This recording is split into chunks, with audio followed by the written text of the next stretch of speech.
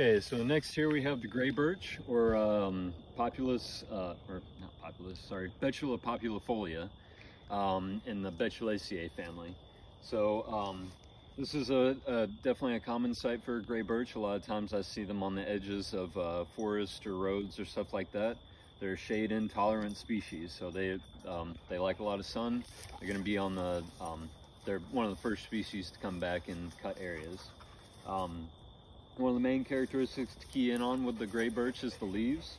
They have these long pointed apices. So it's a lot different from your other birch leaves. So that's one key characteristic to look at, as well as the bark.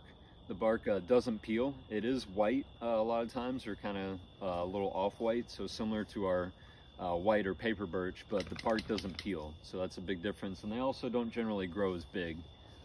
They'll grow maybe about twice this size, diameter and height, but not really much bigger than that. So this is our gray birch, again, Betula populifolia in the Betulaceae family.